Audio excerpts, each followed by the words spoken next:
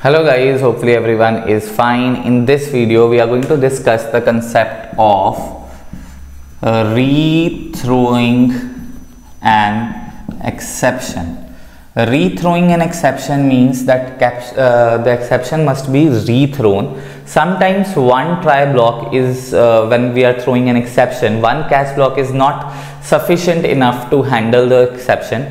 So that's why the exception is thrown from the catch block, and there is another catch block that actually handles that exception.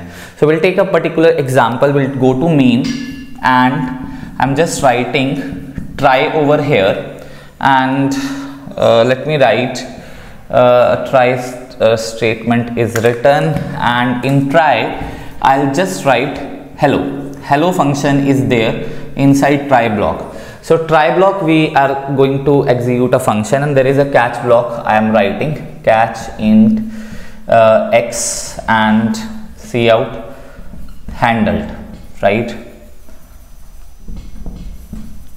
So I have written that. I'll tell you the significance of this catch block, but in try I have written hello as a function which is going to be defined hello. And in this, guys, what I have written is I have created another try, and in try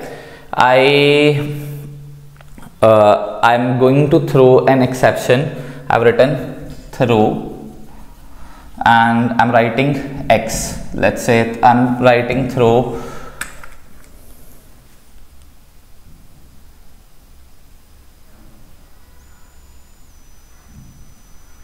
x, you can write if throw value you can give int m, and you are writing throw m, so you can write that also.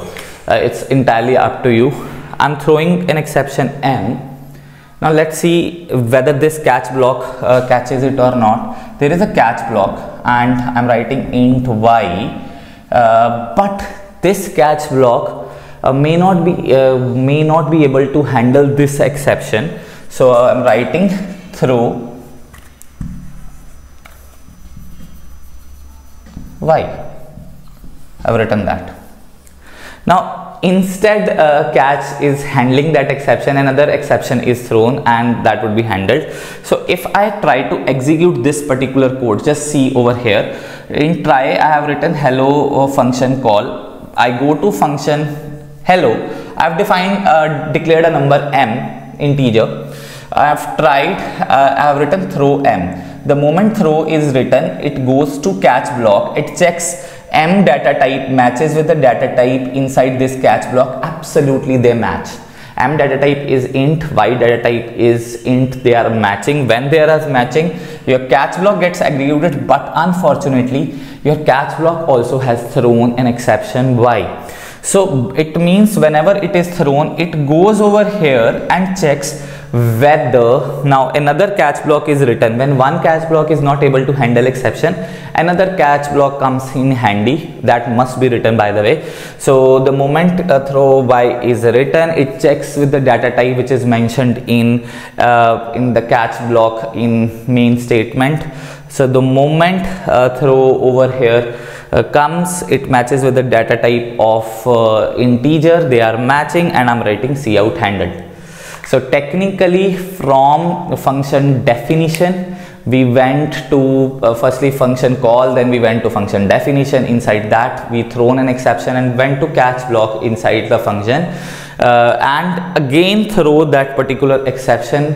The moment throw comes, it goes to a particular catch block, it goes inside the main function and check whether they are matching. Yes, they are matching, so hence we have written handled. So from one catch block we went to another catch block to check whether exception can be handled or not. Yes, definitely it is handled. This is known as rethrowing an exception. If you like this video, kindly like, share and subscribe. If there is any doubt, kindly post it in comment box. We are happy to answer. Thank you very much for your support.